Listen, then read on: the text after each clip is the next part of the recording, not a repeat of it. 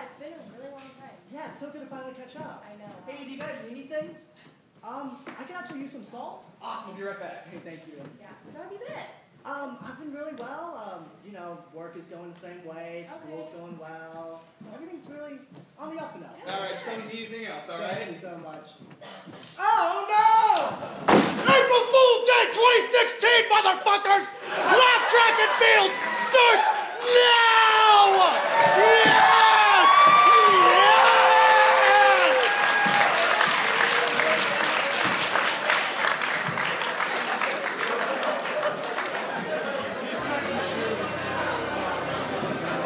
Welcome to Laugh Track and Field presents Trying Our Hardest Comedy Extravaganza Variety Comedy Show here on April Fool's Day in the Union Theater. And now, put your hands together for our starting lineup.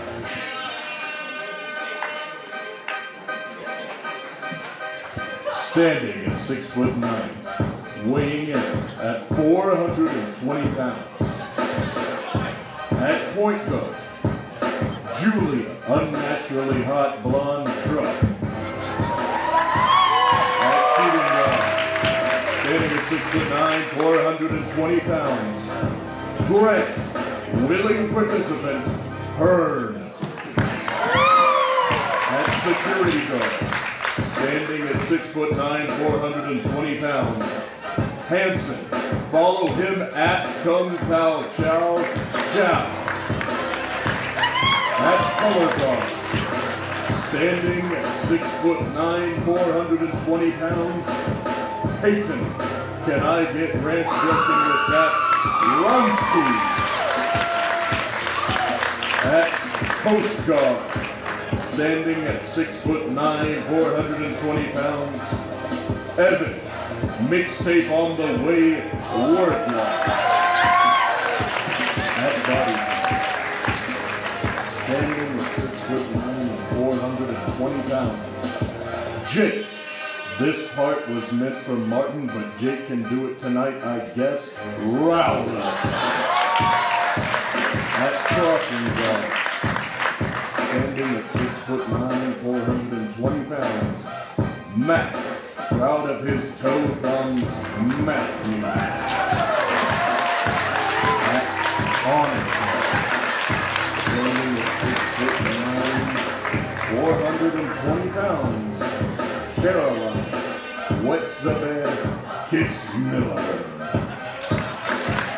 At guardian of the galaxy, standing at 6'9", 420 pounds.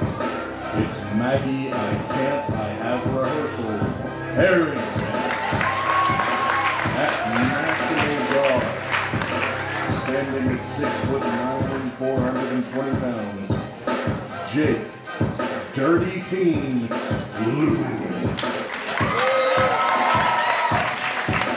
At LaGuardia International Airport, standing at 6'9", 420 pounds. Tucker, Justin Williford, Partridge. And at coach, as well as playing Buckingham Palace guard, Justin, the love business leader.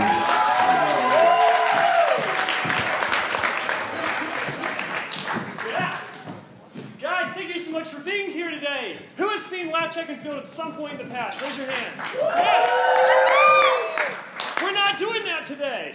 You know, all that improv for an hour and a half we normally do? Not today. We're giving you a little bit of sketch comedy. We're giving you a little bit of improv comedy. We're giving you a little bit of a stand-up comedy. It's going to be a little bit of everything, then we're going to end it all tonight with a little bit of long-form improv.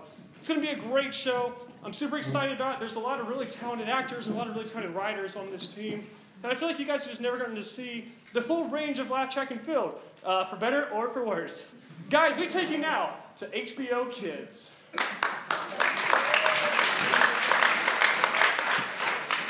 All right, everybody, if we could go ahead and get serious, please. We're going to go ahead and start the callbacks here very soon, okay? Now, Now, we would like to say you all should be very proud of the work you've done so far, okay? Very impressive work all around. Launching a new television network, it's never easy, okay? All right, it's never easy. Especially a new HBO network. Are you kidding? What? Hard. All right, anyway. Because of you guys, though, you talented little kids, you little rascals, I know it's going to be great. Proud of you guys. Let's go ahead and get this thing started here soon, okay? Okay, so the head director has not taken his eyes off me since I walked in. Okay, Mama's gonna get this for you. Ew, no, Mom! I don't even want this thing. I wanna make an app or something. I wanna retire from acting. Okay, we have 10 to 11 months before your puberty is in full swing. Okay, so we really need to break it in while we can. Okay, go. All right, everybody, if you could please step forward and tell me your full name, your age, and maybe something fun about yourself. Hi, I'm Carol Renee Brown. I am 10 years old, and I'm from Los Angeles, California. And when I was 5 minutes old, I could sing the full score of Funny Girl. 6, 7, 8. Hey, Mr. Onstein, here I am. Thank you, Carol. Next. Hi, I'm Zach Knight. I'm 11 years old from Denver, Colorado, and yeah, I'm the balloon boy. Yeah, he is. Hi, Dewey Long here. I'm from Long Island, New York, and you might know me from my one-episode stint as the really dead kid in Law & Order SVU. Oh, Dewey, we didn't catch your age. Sorry, what's that? Your age, Dewey. Could you just go ahead and tell us your age, please? Okay, yeah, sorry, I'm actually 31. My agent says I have a youthful glow, and he begged me to take this audition. It's really tough out there, you guys. All right, okay, that was weird. Okay, moving on. All right, can we go ahead and do the monologues, maybe? Let's start with the monologues. Carol, do you want to go ahead and lead us off, please? Thanks so much. Carol Brown. It's actually Carol Renee Brown. Thank you. Carol Renee Brown, The Sopranos, Scene 4, Take 1.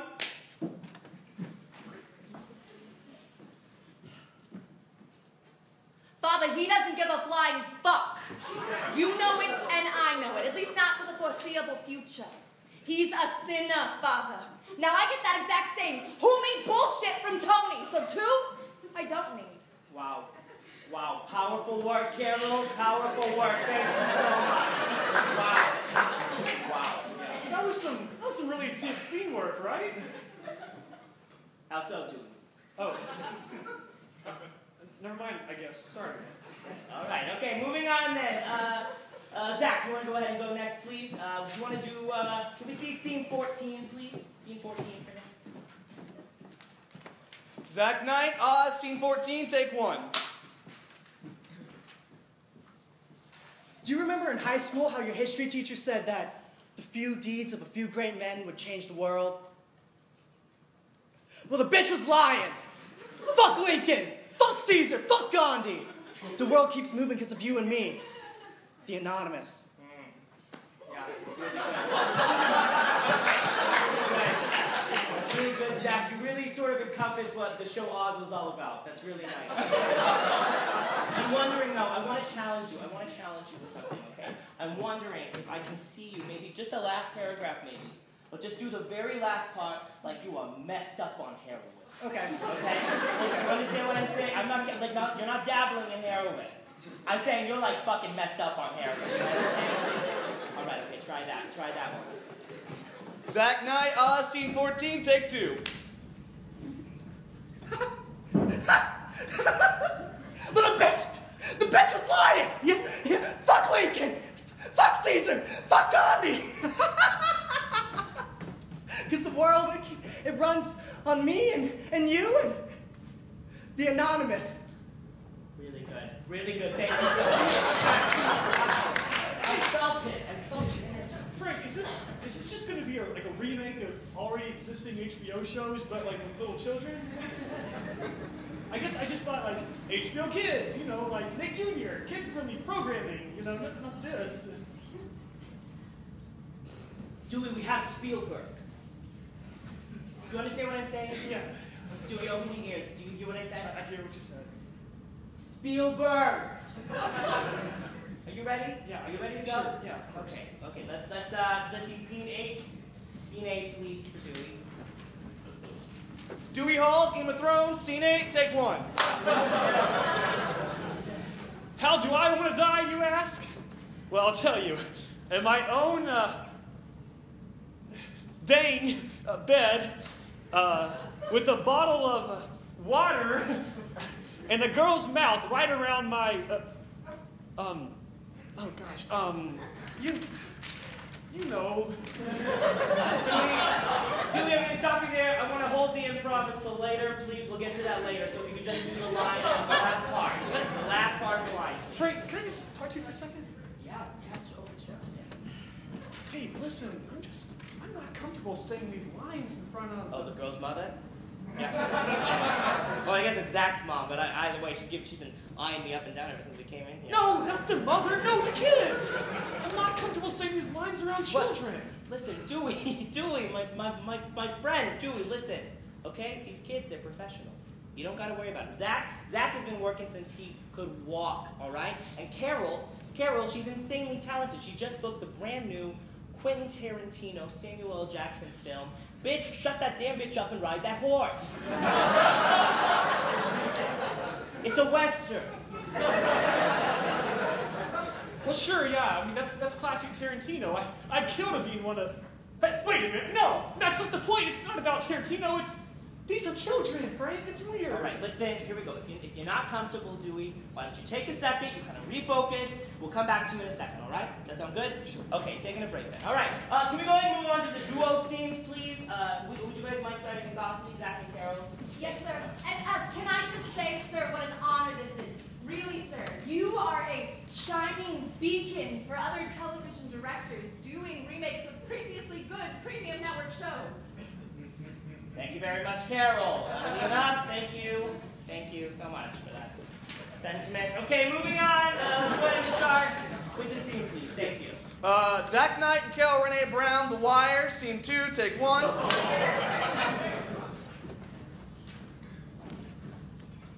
Fuck!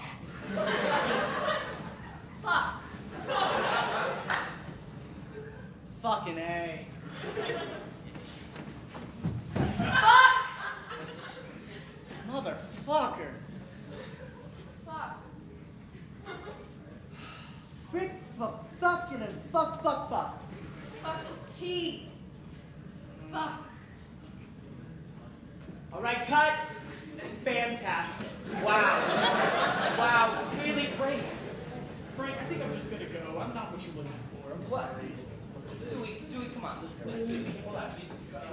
Listen, Dewey, I really appreciate you, all right? I like your honesty, I like your artistry, I like your realism, I like your willingness to do nudity. It's what we look for here at HBO. We need that. I just want to point out for the record, I wrote that before I knew what this was. All right, sure you did. I'm sure you did, Dewey. Okay, all right. Okay, Dewey, listen. How would you like to read a brand new scene? Okay, it's a brand new show, never before seen. There's a party man perfect for you. Perfect for you. Okay, sure, why not? All right, see, there's the spirit. I knew you had it in you. That's great. Carol, would you go ahead and read this with him, please? Oh, does she have to? Yeah, well, yeah, you guys are going to do it together. It's a duet scene, so it's going to be great. Just whenever you guys are ready. Sure, go ahead. Dewey Hall and Carol Renee Brown, Westworld, Scene 1, take 1. Well, daughter, it's mighty nice having you out here with me on the trail. Of course, Father. I know how cold and lonely it can get. I'm just glad I can keep you warm at night with long, passionate lovemaking. It's good. Dewey, keep that reaction. It reads well. Keep going. Don't stop it. Don't stop the momentum. Don't stop it. Well, yes, daughter, that's all I've ever wanted and more, obviously, but I just hope your mother doesn't find out. Stare into his eyes. Stare into his eyes. Oh, Father, why must our love be cursed by society and man and God himself? Touch his shoulders. Start touching his shoulders. Oh, how I long to hold you closely. Feed the flames of love. Yes, but daughter, it is forbidden. Go. But why, Father? Damn leave office. Nope, not gonna do it. I'm leaving. Bye. Bye. This is wrong. Well, all right. Congratulations, I guess, to Zach and Carol. We're going to start tomorrow morning with Sex in the City.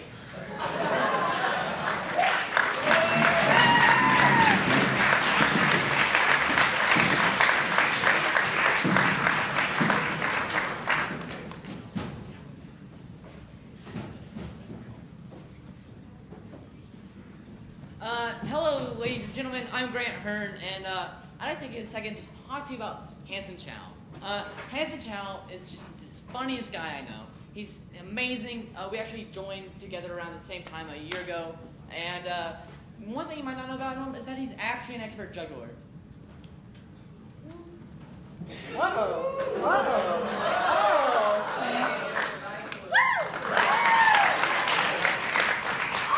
And another thing is, well, he's my dad. I love you, son.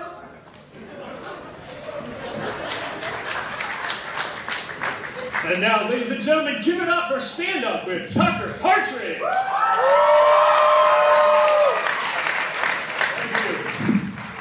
Thank you. I'm really happy to be here with all of you tonight. Little notebook. So, I went on a study abroad trip. Oh, half of you are leaving. All right. No. Look, usually I'd be the one groaning about, a study abroad trip, but, what I'm going to be telling you is actually not like this. Wow, this is a hot mic. What I'm going to be telling you is not like some pedantic exploration of multicultural. I'm going to be telling you about the terrible things that happened to me in Europe. So we're going to start off with public transportation. So I'm from Benton, Arkansas. Little Benton people here, very nice. So I'm not really familiar with public transportation, but that's like everything over there. So I'm, kind of a newbie, so I sit down on the train and I want to learn from these people. Well, I sit down, we're going to Scotland, so I sit next to a very fine Scottish man. And, here's a problem I have. I'll be doing impressions later in the show. I tend to accidentally mimic people. Like, I walk into a convenience store in Arkansas, and you hear me talking right now, but I'll walk into a convenience store in Arkansas and be like, well, I reckon it's time for my cows to go to pasture before the tornadoes roll in. And not meaning any offense, it just happens. So I sit down on the train next to this fine Scottish man, and he looks out the window, and rain is pouring because it's England. And he says, oh, looks like there's a storm brewing. Which, first of all, he's from Scotland, so that's just like the most Scottish thing you can say.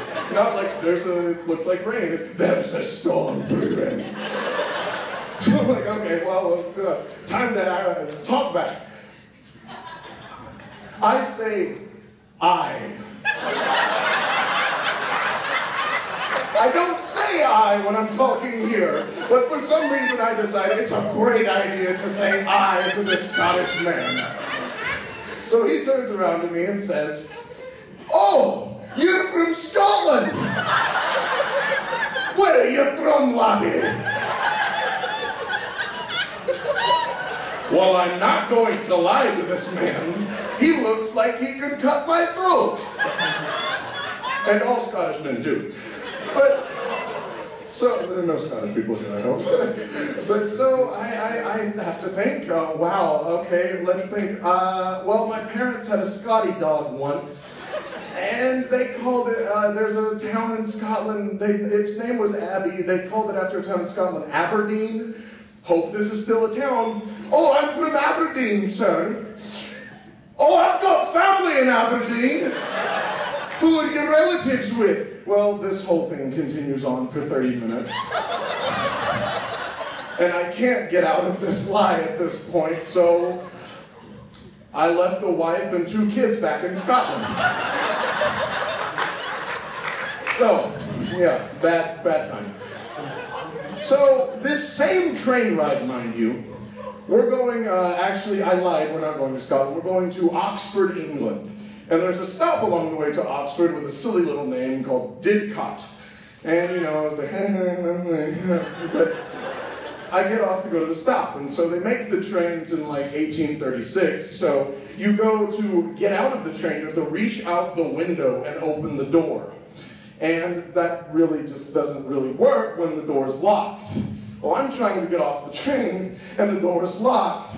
So I turn over and there's a station master coming down. They call him that over there. It really is just, it's a good role to have, the station master. And so he walks over to me and the whistle blows on the train. I'm like, I have to get off of this train or I'm going somewhere I don't know. And he looks me in the eye and without missing a beat goes, well, it looks like you're out of time now, aren't you? So that's how I got left on a train. So we didn't really have any more mishaps on the rest of the trip until I went to Paris. I got mugged in Paris. And I know what you're thinking. You're like, oh, the Paris people would not mug you. And you're like, oh, oui, you do not have baguette. Oh. And no, that's not actually what happened. So I was trying to go to church, specifically a church, on top of this hill that like overlooks the beautiful scenic Paris skyline.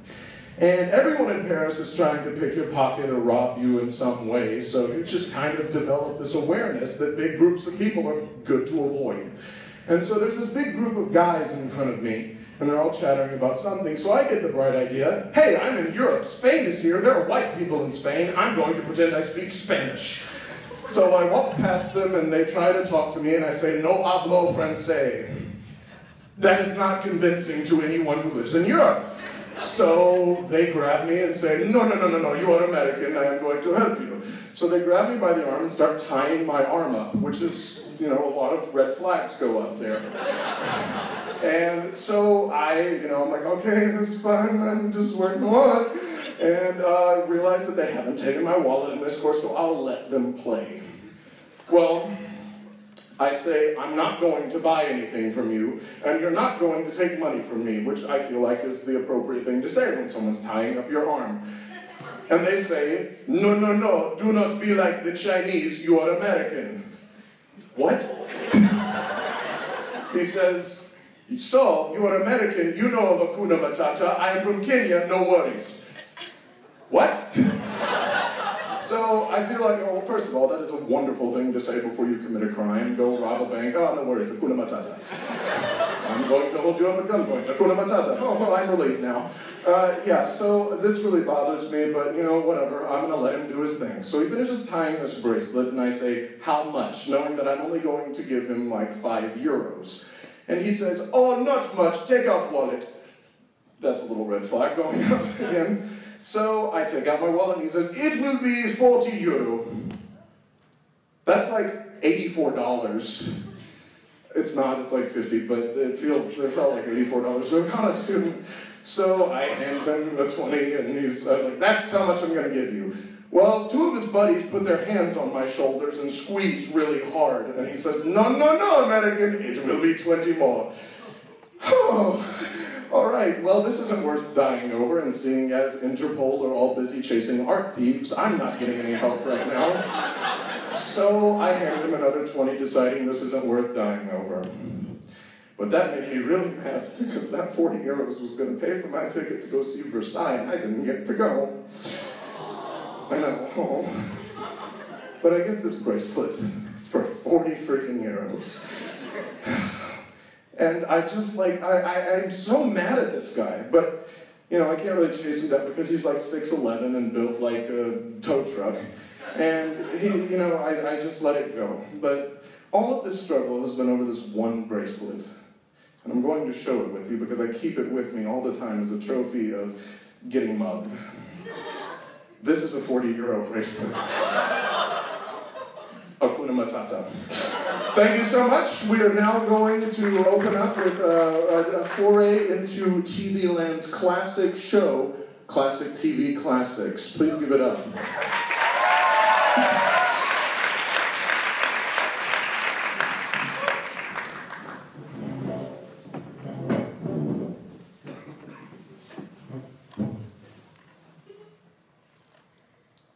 Welcome to Classic TV Classics with Tracy DeTrace. That's me. Today we will examine a long-forgotten gem in the television lore. Founded in 1986, Video Fun Time Now featured side-splitting home videos sent in by viewers. It even coined the phrase that you all use today, roll that clip. Let's take a look. Dad's hitting the nuts, baby's being scared, and ever seen a cat bake a cake? I'm Jen. And I'm Joey. We have all that and more tonight live on Video Fun Time Now. We have a great show lined up for you tonight, and can I just say that I, for one, am thrilled to be here. Now, Joey, before we get started, did I hear that you had a unique experience this week? That you did. Last night I actually saw that new Top Gun flick, and it was amazing. I joined the volleyball team as soon as I left the theater. That's great, Joey.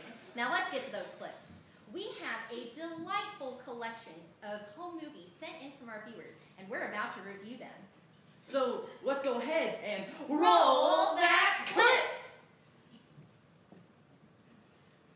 You can go ahead and roll it now. Yeah, let's roll that clip! Frank, we have the clips. So we have them, right, Frank? Frank's our producer. He'll have the clip. The clip, please, Frank. Frank, the clip. Just roll it. Frank. Okay. I know you can't see Frank right now, audience. So I'm just gonna kind of describe to you what Frank's doing. Frank's making a lot of wild gestures. Come on, Frank. He's kind of mouthing "We're live" over and over again, and he's panting and waving his hands wildly. Hey guys, just the repairman. I thought I'd come out here and check the wires and the cables and the screens and make sure everything's working properly. I hear you guys can't make the clip roll, so I'm just gonna take a real quick look back. My collarbone! Remarkable. Yes, the show was originally bemoaned by critics who said things like, why can't they roll the clip? And not enough John Stamos. Of course, the show did garner some praise in Joshi Jorshin, the TV repairman who broke his collarbone. The producers heard these criticisms, made some changes, and moved forward. Let's take a look at another clip. Moms being reckless, teens slipping on ice, and have you ever seen a cat eat a cake? I'm Joey. And I'm Jen. And we've got a great show ahead tonight. So let's go ahead and get started. It's time to roll that clip! Frank! The clips just aren't working, Frank. When we tried this previously, it worked. Yeah, in rehearsal, we say, roll that clip! And we do the gestures, and it works, and now nothing. Yeah, Frank, it's just not appearing on the screen. I wish we had someone who could help us. Why, it's Joshi, our repairman. Yeah, I heard you guys are having trouble with the screens again. Why don't you just go ahead and take a seat, Joshi? No, I'm just kind of here to We fix get the... it. Just... Okay, all right, okay, fantastic. So, All right. you've been working here for what, 20, 30 years now? No, I just started 3 months ago. We're like the same age. You guys know that? All right, okay. Fantastic. So, Joshi, I have your work file from HR right here. Well, no, wait. How did you get my personal file? We are actors, Joshi. It wasn't that hard. Well, that just doesn't. I don't. Go ahead, show them the thing you did, James. The impression thing we got. My son, my Joshi, he's so sick, and I have to get my hands on this file. Oh my God! You pretended to be my mom to get a hold of my personal file? Who's pretending? You have to admit, Joshi, that was classic your mom. Okay, this all seems very Just personal. shut up. Just shut up. Okay, well. Okay. So it says here in your file that you have filed 12 workers' comp claims since you started working here. Would you say that you're a little clumsy? I mean, maybe a little bit, but those weren't all necessarily, they weren't all. Wait a second. Did you guys fake a technical problem to get me out here in hopes that I would trip and fall and hurt myself again? What? I have never been so offended. Yes, that's it, exactly. Oh my God, I cannot believe this. I'm through. I am done with this. I'm out of here. Frank, you see me? Frank, you see me? Frank, I am sick of these bullshit shenanigans, okay? Frank, okay? I'm out of here. You know what? I'm sick of this. I am out of here. I'm not gonna. Fuck! My other collarbone! Ah, shit! Ah! Remarkable. In one fall, both reality TV and TV censorship were invented. Yes, eventually the show abandoned the home video format and turned into a well-received sitcom, with Joshie Jorshin playing the lead and Jen and Joey playing supporting cast members. So let's take a look now at the critically acclaimed Full Video Fun Time Now house. Oh, honey, is that you? Yeah, I got home from work early. What's going on in here? Well, I was just trying to bake a cake, but this oven won't start. Oh, but sweetie, that cake you made last night was so delicious until you dropped all the ingredients all over the kitchen floor. Oh. But wait. With the stove not working, does that mean we're gonna have to call? Did somebody say a repairman? Joshie! Yes, it's me. You want to explain what's going on? Well, this oven won't work, but I want you touching the darn thing, Joshie. Why? Last time you did that, the whole house got on fire. Oh, well.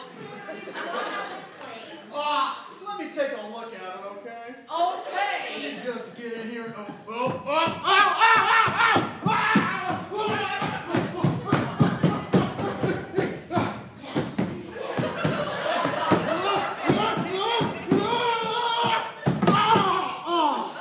Well, that's gonna leave a mark.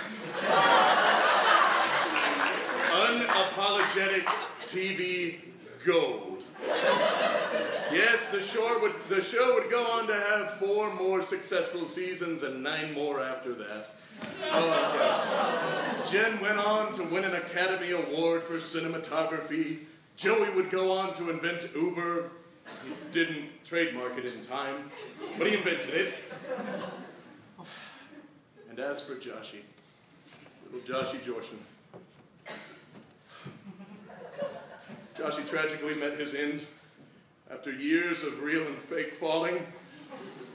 On the final day of filming, he passed away due to multiple sustained head injuries. Nobody even knew that was a thing. Joshie Jorshin, gone too soon. For Classic TV Classics, I'm Tracy DeTrace. Good night and travel well.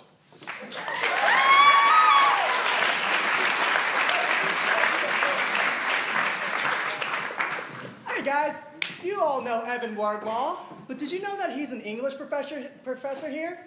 Did you also know he's a philosophy major? But most importantly, did you know he's an amazing poet? You know, my family is great. My daughter's an otter, but greatest of all, Hansen's my father. Oh, and he's my father too!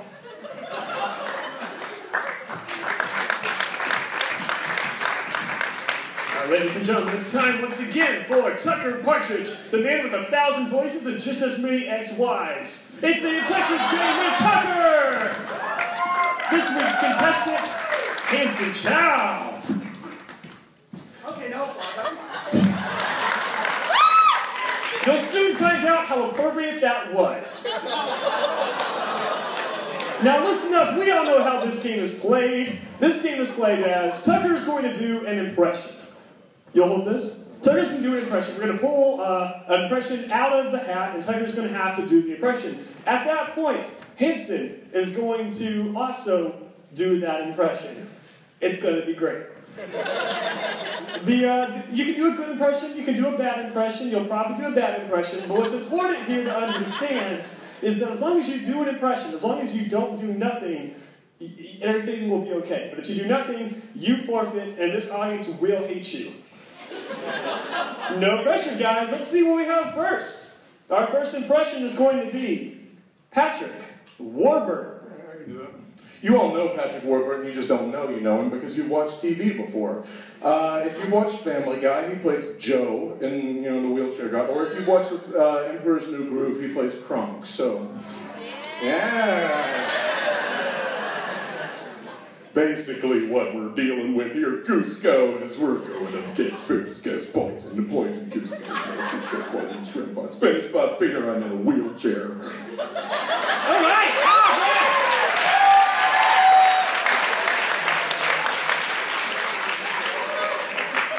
And now Hansen's going to do the exact same thing just as well, I promise.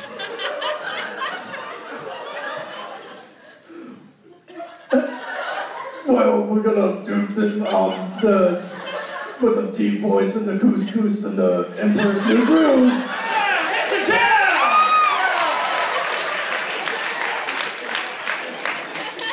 Your second impression today is going to be Seth Rogen.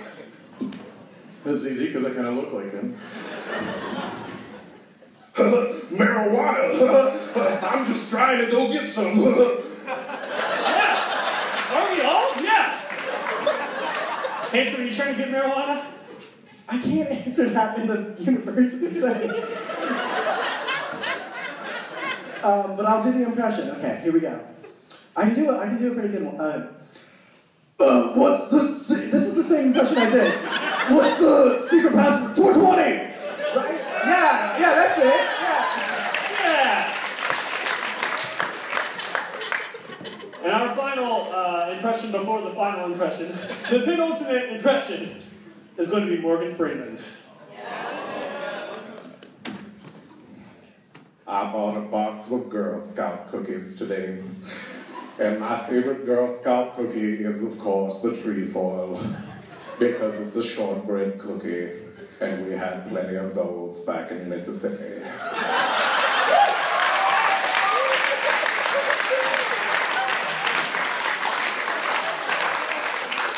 And you all know what happens now.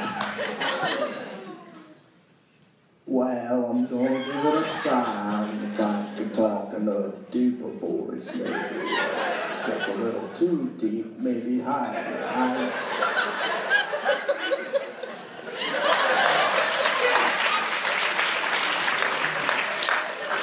Now, what's fun about this game show is that we never know exactly what's going to be in the hat. Our contestants did not see these coming.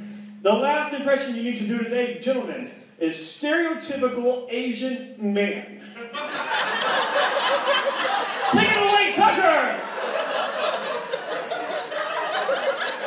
Take it away, Tucker!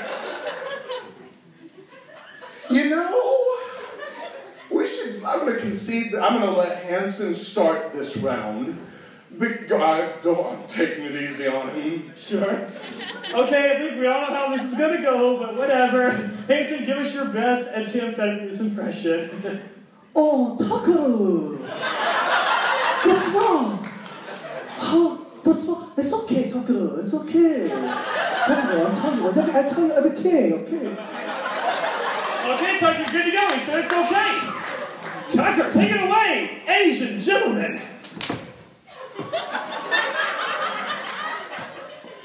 I would rather concede than win this round.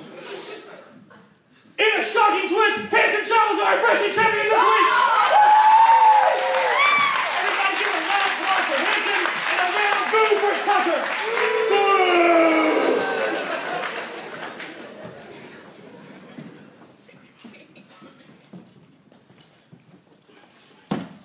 Look who we have here. It's Caroline. She's from LA, which is no surprise because, of course, she's a superstar. But did you know that she sings? She dances. Get it, girl. And she's also, and this is the coolest fact, you know what it is? Okay, I'll tell you. She's my biological father.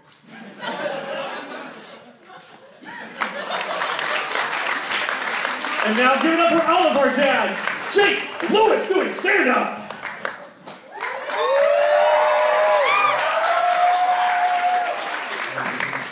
Hey guys. So I was in New York last year, and one of the big tourist trap things is to get like shirts and stuff with offensive things written on them, to the point where like there were some shirts that just said "fuck" on them. And by wearing that shirt, you show people that you don't. I was in this bookstore, and they had this book bag, this tote bag. Yeah, I bought a tote bag. I own several. We're here to laugh, not judge. But there was a quote by John Waters on it, and it says, "If you go home with someone and they don't have books, don't fuck them." My parents were thrilled when I bought it. The most awkward part of that was I actually took it to my Mimi's house when I visited her that summer. And I love my Mimi to death, but she looked at it, she says, "Oh, Jacob, what does that book bag say?" And I was like, "She's a cool Mimi, she's a hip Mimi, I can tell her whatever I want to." I said, "Well, Mimi, it says, if you go home with someone and they don't have books, don't fuck them." And my Mimi looks at me and says, "Well, Jacob, you know what that means, don't you?" And I said, "No." I mean, I guess I knew what it meant, but like it was so like easy to see. I guess there was some hidden context I wasn't getting. And so she looked me in the eyes and she said, well, Jacob, what it means is that if you go home with someone that don't have books, you shouldn't sleep with them." Which is the first and hopefully only time I've had to look my grandmother in the eyes and say, "Mimi, I know what fucking is." What's that, sir? You'd like me to summarize Judy Blume's 1970 novel, Are You There, God, It's Me, Margaret? Is that what you're asking me for? Awesome, that was next in my set. Great timing. So recently I sped read through the Judy Blume book, Are You There, God, It's Me, Margaret, and it's really fucked up.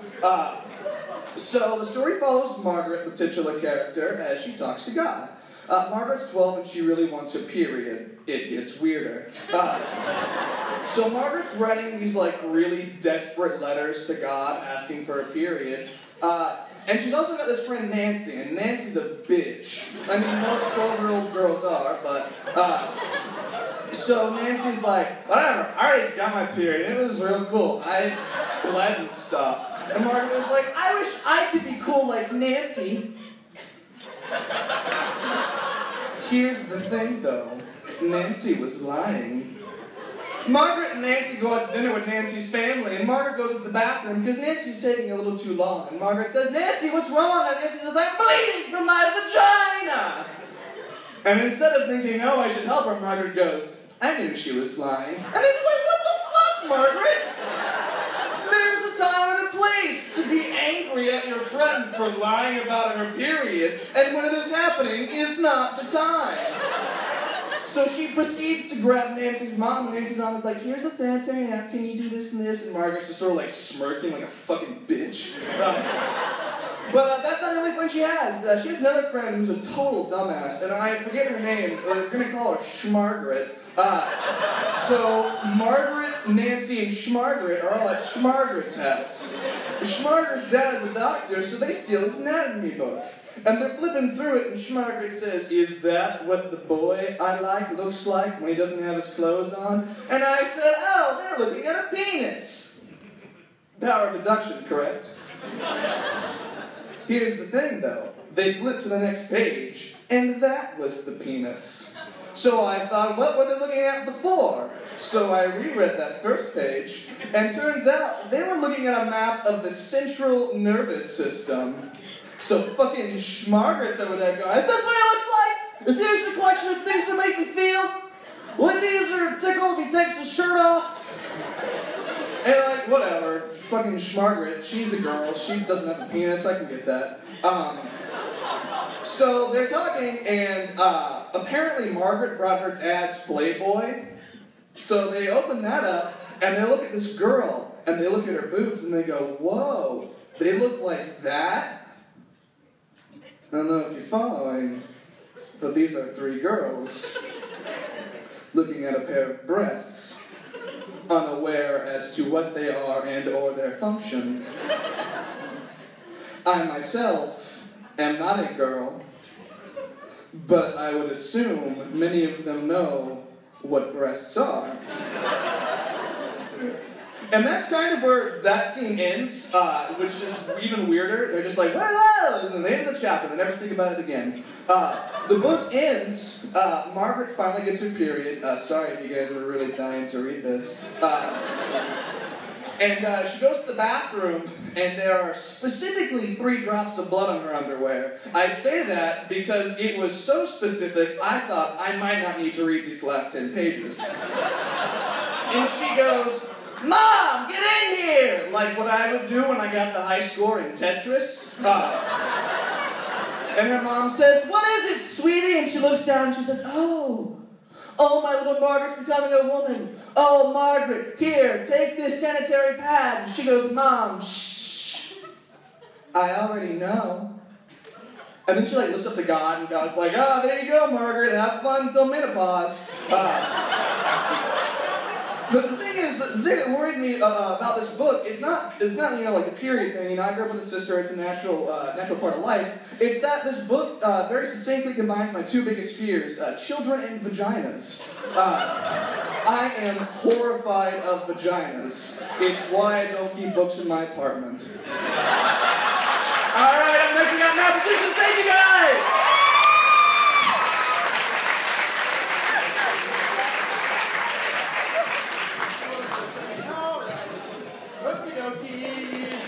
What am I gonna do, all right? I have a algebra test in 1 hour, and I don't know my axes from my elbows, all right? Okay, you listening to me? What the ding-dong F am I going to do?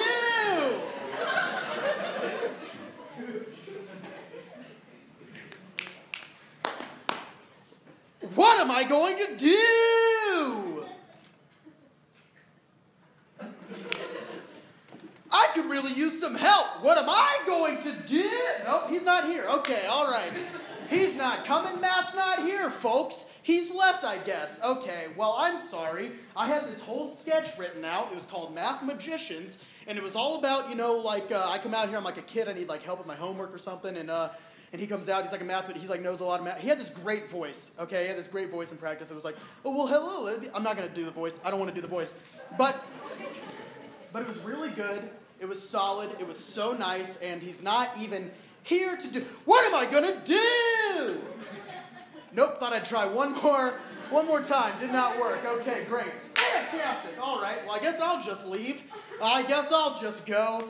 I hate this. Okay, well, you know what? All right, you know what? No, I'm not. You know what? Fuck Matt, okay? Because I asked him to be in this. I could have asked anybody to be in this. I could have asked Tucker to be in this. You guys like Tucker? Yeah. I could ask Justin to be in this. Justin's great. Justin's fantastic. I could ask fucking Grant to be in this. But I didn't. I did not. I asked Matt, okay? And he's not even here. He's not even showing up. You know what? I don't care. I'm just feel sorry for you guys more than anything because it was so good. And whatever, fine. Fuck it. Sorry, folks. Okay. Jake, wait! Jake, wait! Jake! Wait! Oh my... Jake, wait! Jake! Matt! What the hell, man? Where were you? I told you what time to be on stage. Okay. Yeah. Okay, just shut the fuck up for 5 seconds so I can... I'm sorry, I'm still out of breath. Oh my god, I just said shut the fuck up. I need to catch my breath. One sec, give me strength. Okay, yeah. Okay. Okay, listen, Jake, here's the thing. I know that I was late for your sketch and that's not cool or whatever, but I made it up to you. Look, I made it up to you. I brought you a cookie cake. See? Look, woo! Holy shit. Oh my god. Yeah. Where did you get this? From the bakery around the corner that you love so much. Look, Hearn. Hearn's my favorite bakery. Wow. Oh my god, when did you find time to go get a cookie cake? Oh my god, it's the funniest story actually. What? No, it happened just now. I just went and got it when we were supposed to be starting the sketch. Okay, but just hold up for a second. Yeah. Okay. Hold up. Why did you go to the bakery when we were supposed to start the skit? Jake, I already told you the cookie cake. Jake, the cookie cake. Jake! The cookie cake. No. But why did you order it for that to make up for being late for your dumb sketch, Jacob. Okay, well, fine. I said that. Okay, I know, but it just kind of sounds like, and correct me if I'm wrong on this one, okay? All right. It just kind of sounds like you were late for the sketch because you went to go pick up a cookie cake, but the only reason you were picking up the cookie cake was to apologize for being late for the sketch. I just quite don't, you know what I mean? Like Yes. Good, very good, good. Now everyone here knows that you can follow plot points. Oh my God, Jay, great job. What does it mean? It just kind of seems like you could have not gotten the cookie cake and been on time for the sketch.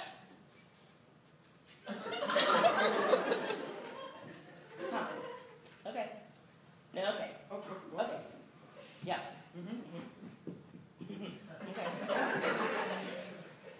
Jake, you son of a bitch bastard, bitch boy, bitch bastard, son of a bitch bastard. I got you a goddamn cookie cake! and now all you've done is bitch since I got up here on the G-Dang stage. I'm not bitching, okay? I'm not bitching. No one here is bitching. He's bitching. I'm not bitching, okay? No one here is bitching, okay? It just kind of sounds like in your head you thought, oh, well, I'm going to be late for Jake's sketch, but I'm going to be going out to the bakery, his favorite bakery, Hearn. I'm going to pick him up a cookie cake, and then I'll make up for being late for the sketch, but I'm going to go right at the time that I should be. Sorry, that sounds... Yeah, hey, Jake, stop. Okay? Can you stop for a second? Because you're not going to believe it. That's the exact thing that I thought. Oh my God! That's so weird. How did you know that? Because I went to the store and I was like, I'm gonna grab this cake, but like I knew what was going to happen. Okay, well... I have chills right now. You don't have chills. I literally have chills. You do not have chills. I have chills right now. You don't have chills. You don't believe me? Yeah. Feel my arm. Feel my arm. It's bumpy like a goose. I'm Feel not it. going to feel your arm. Feel it. It's bumpy like a goose. Feel it. I'm not going to Feel it. I'm not gonna Feel it. You don't want to Feel it. Do not Feel it. Oh, it's bumpy. I told you. It's bumpy. All right, it's bumpy. Now, can we just start the sketch already? Can we just start the sketch already? The sketch.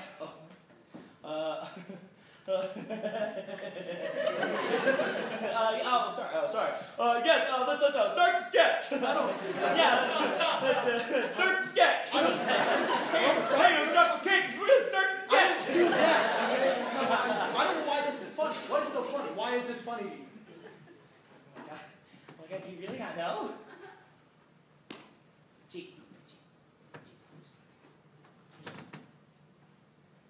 Jake, we can't start the sketch because we're already doing it. Jake, we're already doing the sketch. We're doing what you wrote. This is it. This is not the sketch that I wrote. This is not, the sketch I wrote was about mathematicians, okay? It was about math, about mathematicians. That's the sketch that I wrote. Oh, okay. All right. Okay. That's the one that Can I say one thing? Can I say one thing? Say one thing. Open your damn mind. You're being a goat. No, I'm not being a You're goat. a goat right now. I'm not You being, are.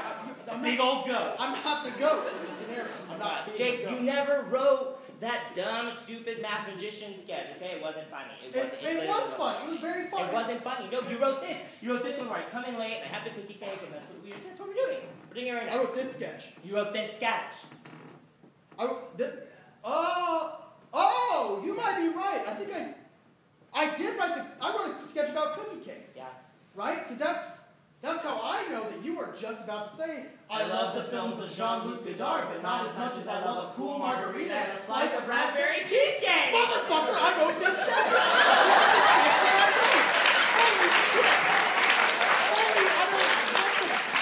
This is it. This is the one. I know. Jake, you're telling me things I know already. You know okay? already.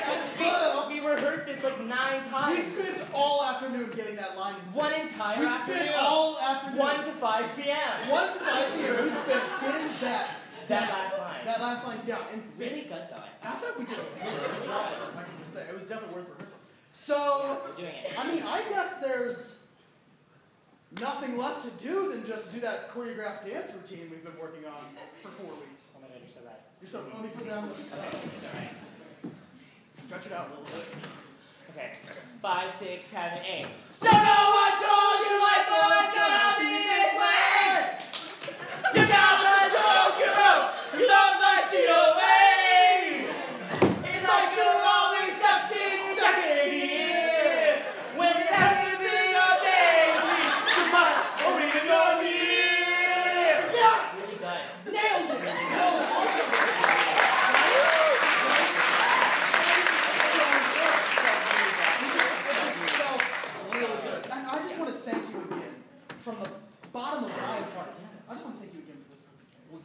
harps. I will. Can we all get a round of applause for harps, please? We paid for the cookie cake. They didn't donate. Yeah, they didn't sponsor. They did not. But I do like to. But listen, none of that matters, okay? Because I just hope you can forgive me for being late for your sketch. Matt, This will be Matt, great. can you stop? Can you stop? Matt, can you stop? I will stop if you will. Okay. Never apologize to me because you want to know why. I don't know. You're my effing dad, okay? You are my father. I don't get it. You are my father, okay? You just keep saying it. And the only reason why you were late for the sketch to begin with is because that's what I wrote. I wrote in the sketch for you to be late for the sketch, you know what I mean? Oh my God, you're so right. Yeah. You're so right. That's totally true. Right. I'm a really good actor. You're such a good actor. You're such a good actor. Can we give a round of applause for Matney? He's shy. Listen, I'm really glad we got to do this. Yeah, I love you. I love you too. Here. Come here. Is there room for one more in the sketch? Maggie! Oh my God! No, Maggie, we had a thing going! This is a two-person skit. It was written for two people.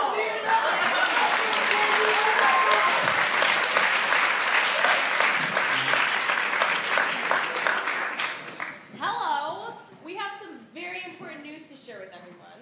This is Peyton. And, Peyton is a really extraordinary gal. She studies criminal justice, and as you can see, she plays the trumpet. What?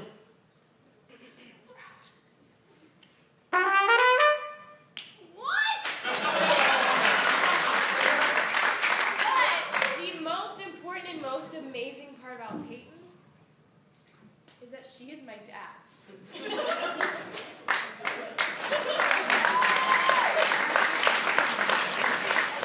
Please welcome to the stage doing stand-up, Julia Trupp!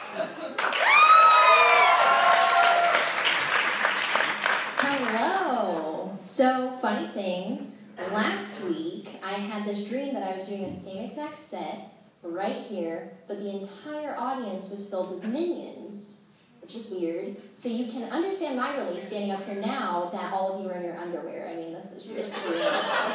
This is such a relief. But speaking of minions, I'm sure you guys have seen all of those memes, if you're friends, at least with 50-year-old women on your Facebooks, of all of those minions that are always like, or they're wearing their goggles, or they're picking flowers or something.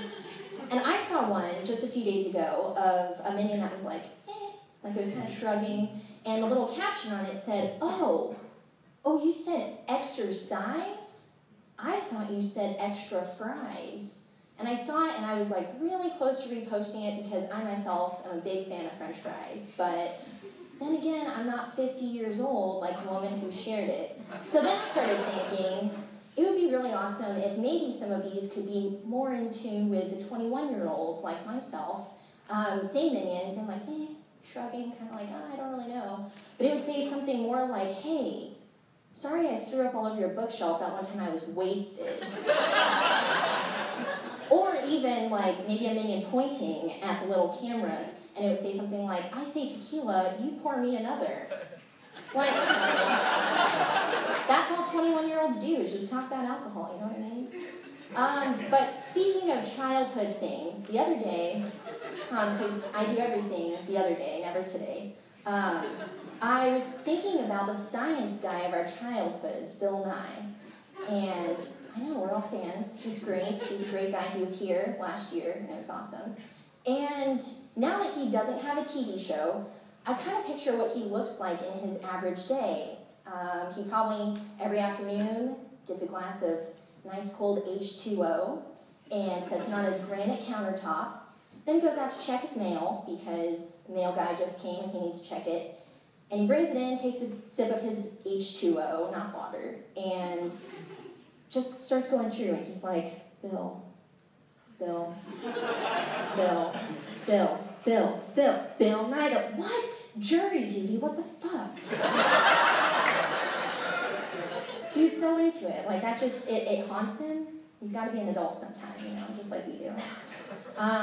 Speaking of being adults, so I went to this career fair a couple months ago, and For those of you that are trying to find a job, just do a Google search. Like, it's so much easier just to lay in bed and search it because career fairs are just a whole room of hot social anxiety, let me tell you.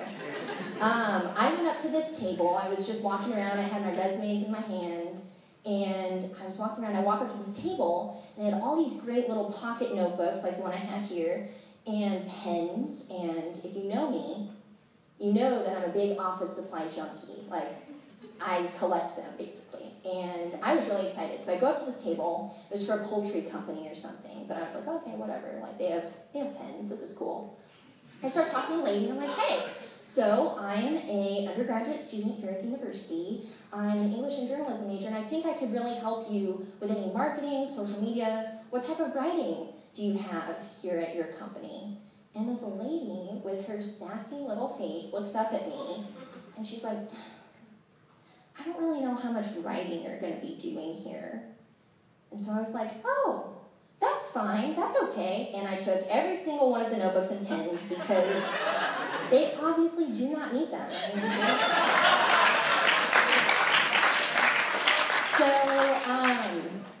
My mom is my very best friend. She's great. And she came up a couple weekends ago from Texas, which I'm sure the majority of you here can relate to because it seems like 95% of this university comes from Texas. So it's okay, you don't have to cheer. I know it's embarrassing. So my mom comes up from Texas, and it was awesome because the weekend she came up, it was also Mom's Weekend for Greek life. And I'm not really involved in that side of the tracks, you know. I found other things. Obviously, I'm a liberal arts major, so business, whatever. I don't do any of that. But it was Mom's Weekend, so we got to kind of hop on the Mom's Weekend train, take advantage of some of the deals and all the hot boutiques on the square. It was great. She comes up. We start off the day shopping. We start the day with a little bit of wine, then more shopping. And the motto of the entire weekend was, pick out anything you want. Just pick out anything you want. I'm your mom. I'm here visiting. It's great. I'm your best friend. I want to treat you. You're a poor college student. I get it. I have money. You don't. Let me just treat you. Pick out anything you want. We go out to a nice restaurant. I'm looking at the wine list. She's like, get that wine flight. Pick out any wine you want. Whatever. We go to a boutique. She's like, oh, that dress is cute. Pick out anything you want. Like that dress, go for it. We're on Dixon later on in the day after shopping, wine drinking at classy restaurants. We just go out on Dixon. I want to show her kind of the scene. And same thing, like pick out anything you want, any bar, whatever. That was really awesome until we got to Condom Sense. For those of you that didn't laugh or don't know what that is, it's a sex shop on Dixon. You should walk past it. They have a ton of great postcards in the window. We walk in, my mom's like, oh, let's go in here. This could be an adventure. I was like, okay, that's fine. Like, we'll go. I have enough wine in me, maybe, I don't know. We walk in the door, and my mom says, honey, pick out anything you want. My mom, my best friend. Well, the sales clerk at the front of the store where the counter is, the checkout counter, she hears this and she's like, oh, great, come over here. I have a little tutorial for you.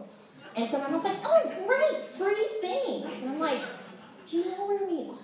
And I'm not just like at a boutique. Like, I mean, maybe some people consider this a boutique, but we go over to the counter. I'm a little reluctant. I kind of feel like a 7-year-old. I'm like, Mommy, no. We get up there and this woman's like, give me your hands. I'm like, is this a palm reading? What are we doing? And so she takes my mom's hand and she puts it like this. And then she takes my hand and puts it on top. And then she slides a little vibrator right in between. So basically I had sex with my mom. Which, if we weren't best friends before, we certainly got closer that minute. So that happens, and this lady's like, oh, I'm going to add a little lube in here. Give me your finger. And I'm like, God damn it. Jesus. And so I give her my finger. My mom's like, honey, do you want it? Do you want, pick, like I said, you know, I'm your mom. You're poor. I have money. Pick out anything you want. I'm like, fuck. So I walk over to the lube section. I'm like, okay, this is awkward. I'm going to go over to the dick-shaped candy over here. The bachelorette section, I'm looking at all the penis pez, the lollipops, the straws, because sometimes you just got to have a straw in your drink to feel classy. And my mom's like, honey, really? What are you, like, 7? I'm like, well, I'm kind of feeling like it with how awkward I feel. She's like, honey, really? Like, whatever. Get this. And so I'm like, okay, I'll get this lube, whatever. So I get it. It's great. We finish up. We walk out the door. We go back to my room watching Netflix. It's a ball. But then I started thinking about it. And you know when you're a kid and you walk into a candy store and your mom or your dad or whoever is the adult in your life taking you to this candy store says, okay, you can pick out one thing, just one special thing. We're here. You got an A on your spelling test. Just pick out whatever. You want to go for that jawbreaker in the back because you're a big kid and you feel like, dang, this is so cool. That doesn't really translate as well in condom sense with your mom. So, things got a little interesting, and that's the story of how things got a little close with my mom that night. So thank you very much. We are going to take a little visit into the office at the end of my set so you guys can clap or whatever. But we are going to take a little trip into an office where people don't have sex with their mothers and talk about some icebreakers. Thank you.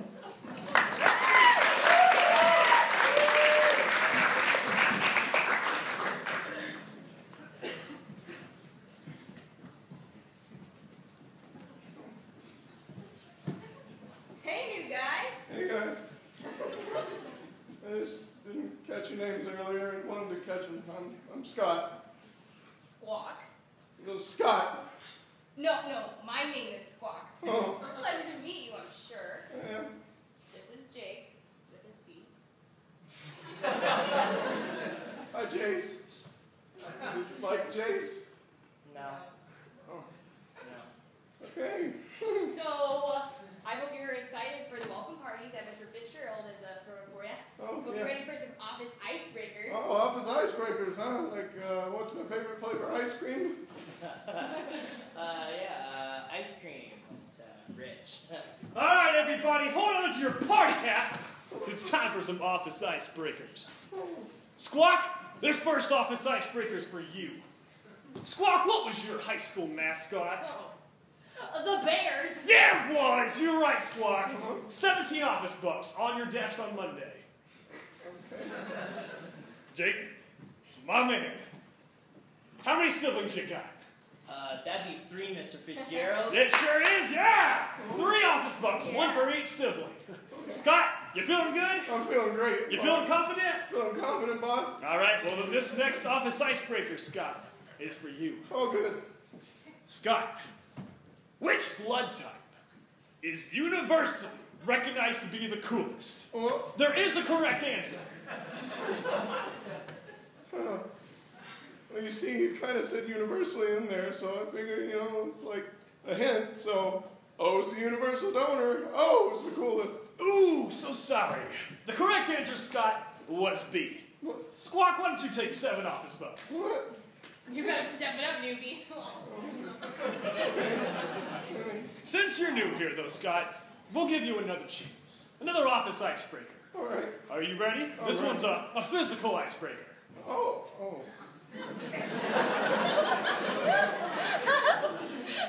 Scott, what I need from you right now is for you to do a cartwheel. Well, that would be great, but my doctor says you have a bad back. Don't do cartwheels. Okay, I get it. I'll do it. Oh. Nicely done, Jake. Scott, please give Jake 10 office bucks. Even half. Moving on. Squawk, it's your turn again. Clap 3 times. What?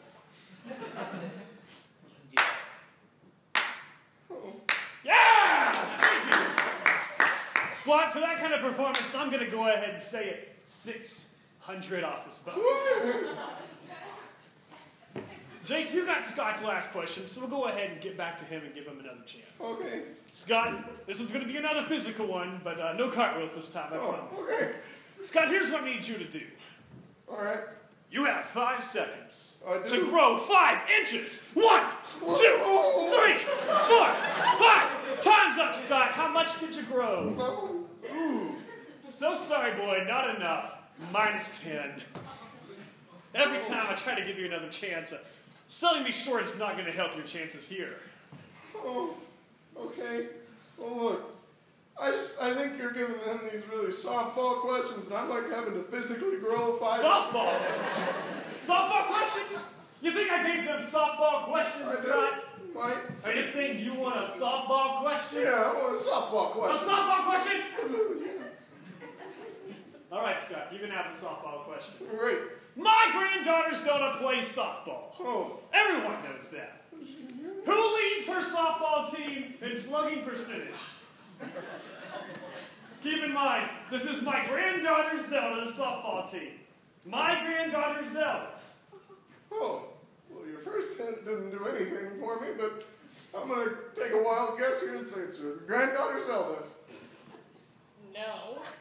Okay. Everyone knows little Zelda can't hit for shit. Martisha S. actually leads the team in slugging percentage. Look at this! Someone who knows about the important things in life. Squawk, I'm out of office bucks to give you, but Scott will give you some, I'm sure. I don't have any. Scott, you keep telling me things like I don't have any office bucks, and your questions for me are too hard. You want me to give them a hard question? Yeah, why don't you go ahead? We can get tough. Get him.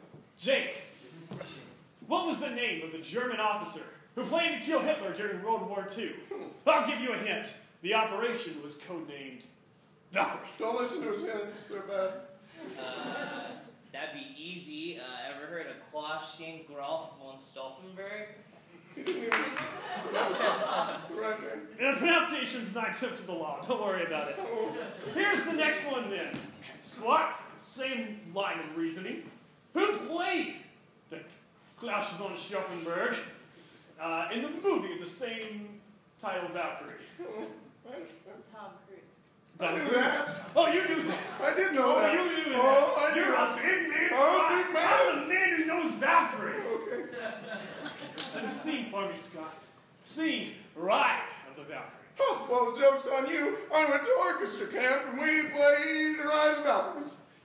Dun, dun, dun, dun, dun, dun, dun, dun. Kill the rabbit, kill... No! That's that Kill the Rabbit song my granddaughter Zelda's always singing. -10. And what? Listen, Scott. Oh. You're yanking on my chain right now, and I don't like it. I'm this close to just picking up that party hat and sticking it somewhere where no one's ever gonna find it. Oh. Jake, if you don't twerk for me right now, I'm giving Scott all of your office bucks. What? Because I'm a wild card. I mean, like, I was going to anyway, but... Oh.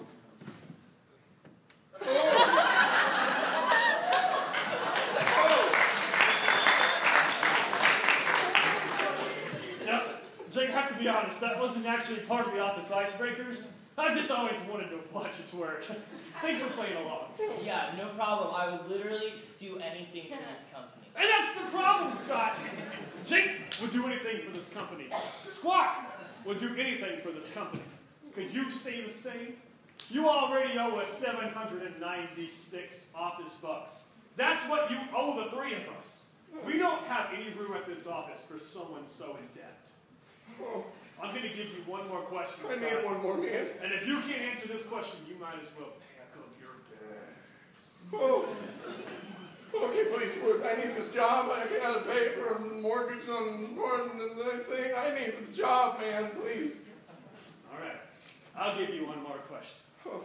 But Scott, I'm not going to lie to you. It's not going to be easy. It's going to be real hard. Oh. This one's a real humdinger, Scott. Oh, man. A veritable Sphinx's riddle. Sphinx? Why, I wouldn't be surprised if you threw yourself off the precipice of this building onto the cold, hard, unforgiving ground beneath. Oh, suicide. So you're ready. All right.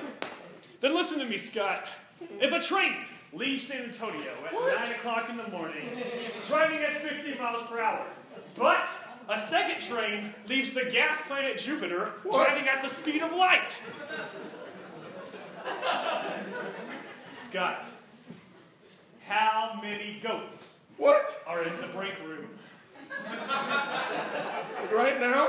Right Oh. now. Huh. I was just in the break room, and I can tell you with 100% accuracy there are 7 goats in there, and I'm locking in my answer. Final answer? Final answer. You got it? Scott. That's my name. I hate to tell you this, Scott, Yeah. but all of those goats were sheep. They were sheep the whole time. Scott, I'm sorry. You have to go. All right. We'll just go. Bye, guys. Great party. I'm taking the hat. Scott, wait. We'll bill you later for the office bucks. 7 goats. Hey, Jake, Squawk, there's not any goats in the break room, right?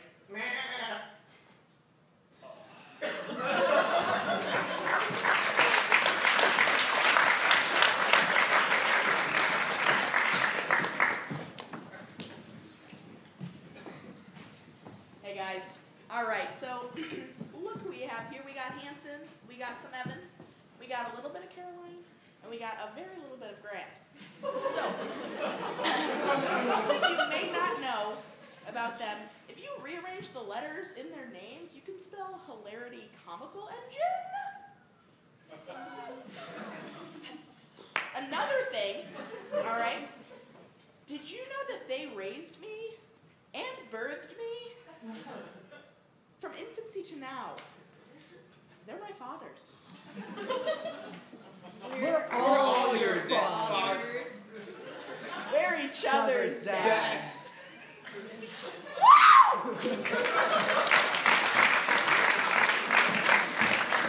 Ladies and gentlemen, our final stand-up from the evening. Give it up for Hansen Chao! All right. How are you guys doing? Good? I don't care. It's fine. Guys, I just want to know one thing. Why do you guys keep asking me questions after my shows? It's weird. Like, I was just at Madison Square Garden the other week, and people came up to me, and they were asking me questions. And it's always the same question, right? It's always the same question. They come up to me, and they're like, hey, Hansen,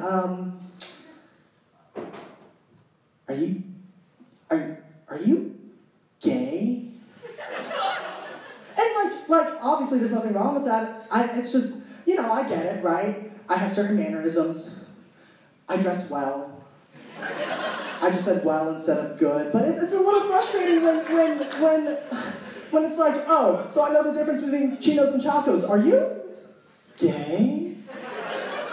But I started thinking, on the other side, do gay guys get asked that question? Do people go up to him and it's like, wow, you know all 32 NFL teams? Are you straight? Or like, wow, you don't know how to properly express yourself due to societal norms of what masculinity should be, so therefore you repress all of your emotions into a fiery ball of anger that you one day release onto an unsuspecting person and or animal. Are you straight? Right, because masculinity does that. It's a cage. We can all say that. Masculinity is a cage, right? Because society tells us that, man, you have to be brave. You have to go and get in fights. You have to go outside. And that's not me, right? That's not me. No, not at all. Because I like to be safe. I do. I play it so safe. For example, I'll be going down the road, 5 miles an hour driving in my car right down the road, and I'll put on a seatbelt, right? I'll be going with my friends, and they'll make fun of me. They're like, Hansen, you don't need a seatbelt. We're only going 5 miles on the road. I'm like, JFK literally died going down the road at 5 miles an hour. Right? And it's like, but I understand where their frustration's coming from. It's kind of become a part of my life, the safety thing, right? I'll go to a movie theater and I'll have to find like the safest seat. And I'm not even talking about like emergency exits and stuff like that. I literally will go down the seats and try to find the safest one, because for me it's like you never know when there could be like a faulty booth just like and like comes up and pinch you and they're like, Hansen, stop, just sit down. I'm like, Lincoln literally died from a faulty booth. Yeah, I'm gonna do 2 presidential assassination jokes right after that. But safety, right? Safety.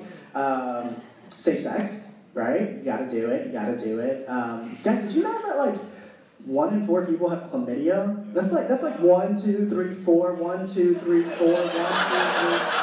It's a problem, and that you have to have safe sex, right? It's a problem. I'm such a big fan of safe sex that I wish I could go back in time and find my mom and dad and hand them a condom and be like, don't make a mistake. But no, it's okay. It's good. Right. Me and my mom, we get along really well. We think a lot alike politically, right? For instance, you guys all remember that whole Planned Parenthood shenanigans, and I asked her, what are your thoughts on abortion? And she said, why don't you ask your brother? I was like, I don't have a brother.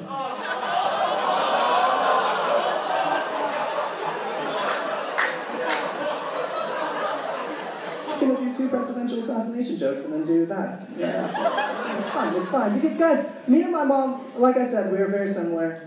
There's one thing that we disagree on, and that's BuzzFeed. Now see, she hates BuzzFeed, and I love BuzzFeed. I love it, and this is my argument to her, right? I don't think she hates BuzzFeed, I think she hates clickbait, and I think that's what we all hate, or you guys, I love it. But my argument with that is we can't blame BuzzFeed for that, right? Clickbait's been around forever, right? BuzzFeed's it's not new for them. And some of you guys might not believe me, but I have a few examples, right? 185 reasons why the Articles of Confederation suck. Alexander Hamilton, right? 90 theses on why the Catholic Church needs to reform. Number 3 will shock you, Martin Luther, right? 10 things you gotta stop doing now, God, right?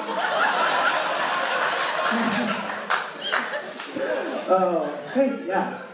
Guys, I have just one more thing. I'm sure many of you are students, some of you may not be, but I'm sure many of you guys also have Snapchat. Yeah, and I'm sure many of you guys have seen that the campus story is back. Now, there's a little thing that you guys might not know about the campus story on Snapchat. It's that I've made it 4 times on the campus story. Yeah, I've made it 4 times, but guys, I have a little announcement, and that announcement is tonight, we're gonna make it 5. Because what we got right here is my cell phone. It's been recording audio this whole time. And what we're going to do with this is I'm going to pull up Snapchat, and you guys are also going to pull up Snapchat, and we're going to follow the little formula I came up with. Now, this formula is real simple. It's you and 3 other people. We have way more than 3 other people. It's you and 3 other people, and all you do is you just start chanting campus story. You just start chanting campus story over and over and over. And what I'm thinking is we turn on these house lights right now. Oh, look at that. It's like we rehearsed it. And then we bring out all the rest of the LTF members, and they're all going to come out here as well, like we rehearsed.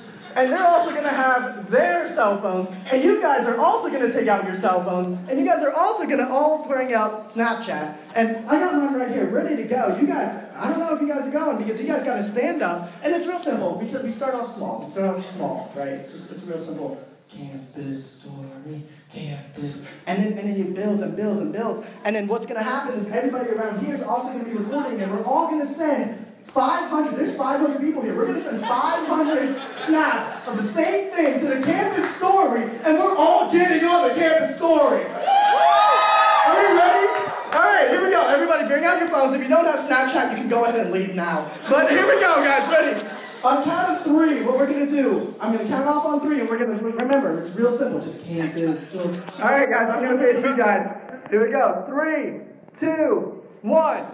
Campus story, campus story, campus story, campus story, campus story, campus story. Woo!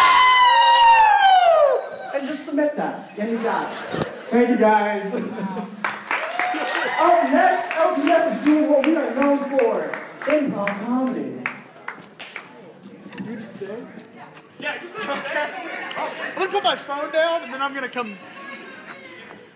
We're gonna close tonight, guys, with a little bit of long form improv.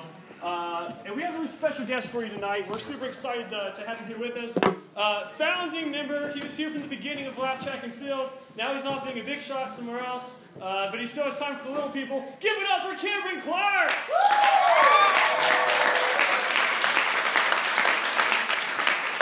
Cambron's going to be telling the monologue today. It's going to get us going so that we can have inspiration for our improv. Can I get a one-word suggestion for Cambron to talk about? Laundry. Right. You got a good laundry story? Laundry. We all do it. We all do it. We all have great laundry stories. We all know that. When I think of laundry, so many stories come to mind. Where do I start? I should probably, just before I start the monologue, which I'm trained to do, I go to school at an improv school in Los Angeles, California, where they teach us how to do this. And round of applause, how many of you have done a monologue before? That's what I thought.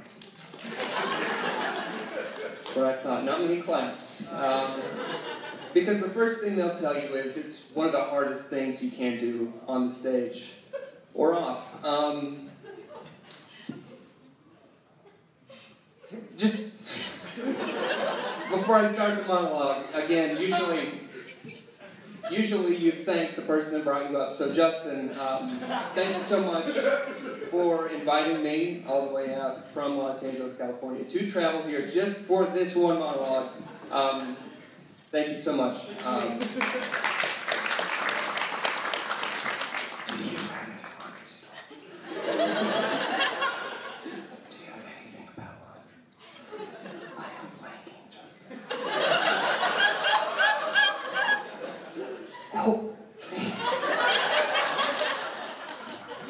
I do have a laundry story.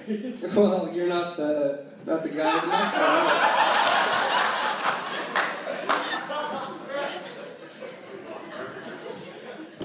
So when I think of laundry, you know what? I don't want to take up the entire spotlight. You, sir, when someone says laundry to you, what do you think of? Just on the spot. It's hard, isn't it? It's hard. See, a lot of people will judge you when you are telling a monologue and don't come up with anything. And this guy, you know the feeling, right? You know how that feels. When you're just grabbing for something and you got nothing, right? Let's give a round of applause for this guy. Great job, great job. So the thing about laundry, you gotta separate the colors.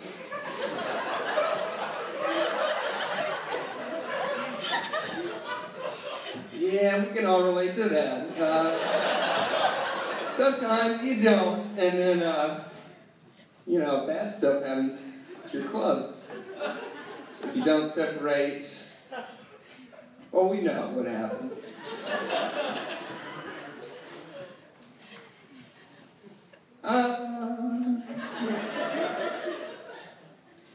Well, I guess I should wrap this thing up.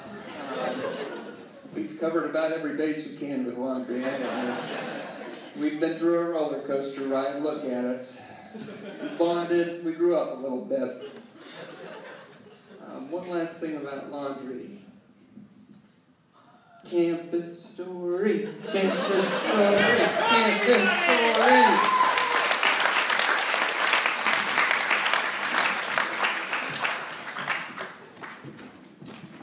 So, it's customary when you get called up to do a best man speech, it's customary to thank the groom that called you up. So, all that said, I'm just going to go ahead and give you a good thanking. Seth, you're such a good guy. You every single time that Seth, bring it in. Sure, yeah. Seth, I hate you. What? Yeah, I hate you. Wait, what? Yeah, I'm trying to do this best man toast and trying to just let everybody know, like, this guy and this marriage I support it, and I hope that they find happiness forever. But I I'm blanking on happy things to say about you because every interaction we've ever had has been pretty miserable. Your mic is on! Hey, can we get on with the sketch? Please, just wrap it up. Roger, you had to bring your dad, and now you're telling me that you hate me? My dad's the only guy that can put up with you. He taught you to play baseball and not me. And you made me your best man and expected... Shut up! Dad, do you want to do this? Do you want to do this toast? I could do it better. Be my guest. Oh, well, I mean, only if he's okay with it, I guess. I wasn't okay with you teaching him how to hit home runs and not me, but whatever. Well, he was better at that, too, so here I come. All right, loosen up, kiddo. Hey, how's it going? Good. Really good. Glad, well, we made it. This guy made it. That's weird, right? Someone get this son of a bitch off the stage. Dad, stop! You're ruining my son's wedding, and I'm not okay with it. All right? Okay? Just because I don't know anything about baseball, and you're some kind of, Babe Ruth slugger, don't mean you can just come in and teach him how to hit the home. So the weird thing is every time I meet you, I never know if you're drunk or just have a weird speech pattern. You know what a speech pattern thing. Yeah, well, I'll drink to that, I guess. You gotta act like you're the only one who teaches people things. Your son, he's over there. Get back. I know who he is. You remember him? Yeah, I know. This little rascal, this little alfalfa stinker over here, he didn't know how to separate the colors from the whites! From the white when he was doing it. He didn't know that. You didn't teach the boy laundry. We can all relate to laundry. Wedding. He always taught me to yell whites excitedly when the situation calls for it. Well, let's not dwell on that part of it. That's not the part that I wanted to. You don't tell people about that, okay? I didn't do it right? I told you just vote Trupp. That's all you do. Guys!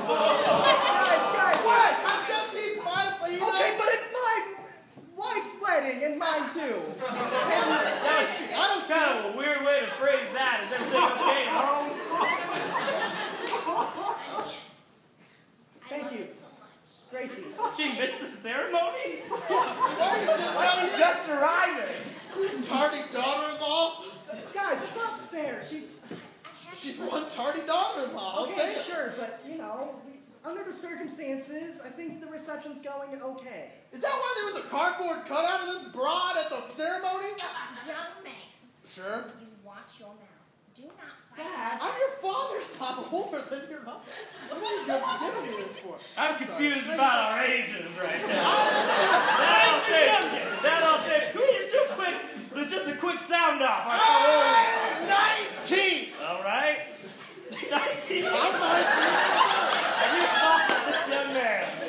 I'm 19 years old. Well, thank God this is my son. 2069 and technology allows. I will say that I am 76 and a half, but I am 23 on the inside. Jesus Christ. You married this old one?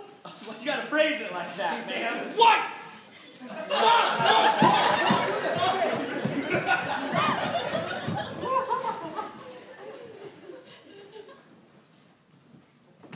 Hello? Hey, we're all here. Hey. We're all here to I'm so support glad you invited us. I know. Well, me too. I feel good that you're all here. I feel really good that you're all here right now. We're just here to support you in this big journey. We can already leave. This guy is so excited. He just keeps interrupting me. Well, I know. I mean, It's true. I'm about to get on with the first bus of my life, and you guys are all here to see me go. It's great. I appreciate it. I'm a little nervous. I feel a little scared. Wait, no, is this not the addiction intervention? Are y'all getting on or can I go? Well, now I'm going. Okay, so we're here at this bus station to support you going on this journey. It's a symbol for this Blue Rowlett. intervention.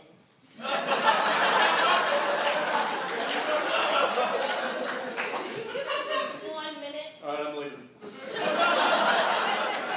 They do rounds just like you've been doing, and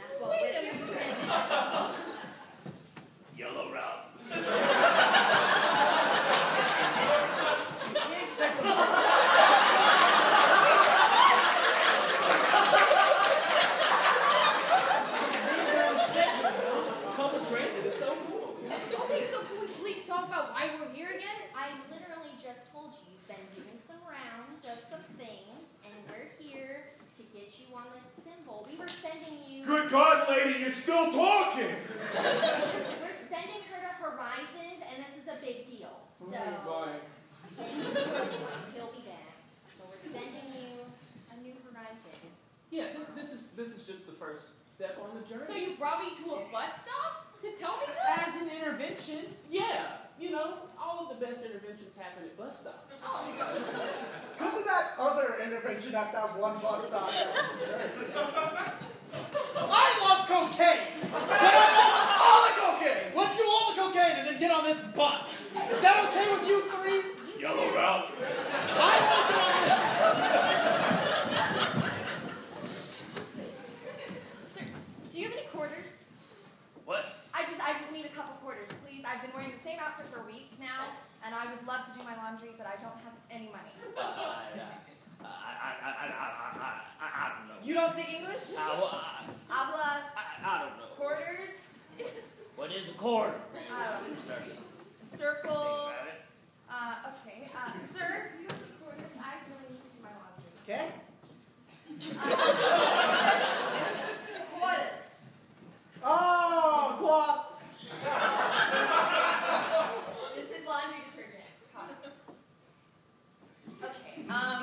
Do you have any quarters? Just Woo-wee, I got my whites! And I got my colors.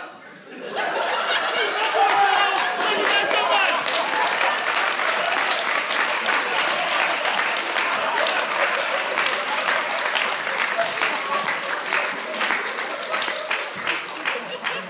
I'm so sorry. Guys, thank you so much for coming. We hope you enjoyed our variety show. If you didn't, improv mix them up, don't worry about it. We'll see you guys April 29th. I am Justin. I'm Tucker. I'm Jake. I'm Hansen. I'm also Jake. I'm Julia, not Jake. I'm Caroline. I'm Peyton. I'm whites.